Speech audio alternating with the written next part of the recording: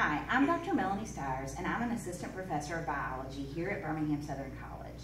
And I'd like to show you how the ClearTouch system works and how we use the system in the classroom.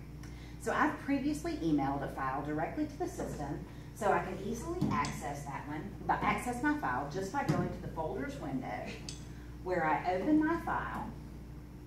And this file was actually from an early lecture in my biochemistry class. So here we're talking about different types of cells. And if I'm particularly interested in my students understanding one point, I can actually access the annotation software where I can annotate directly on the slide. So for example, if I wanted to highlight the idea that prokaryotes have a nucleoid as opposed to a nucleus, I can highlight that term, and I can also show where that nucleoid is located within the cell.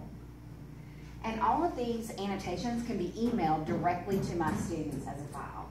In addition, I don't have to just use PowerPoint.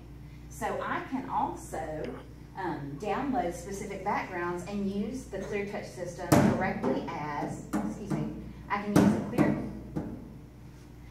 I can also use the ClearTouch system directly as a whiteboard, as you can see here.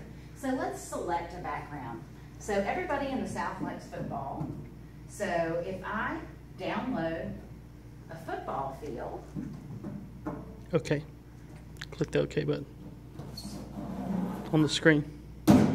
Bottom right hand corner of the screen.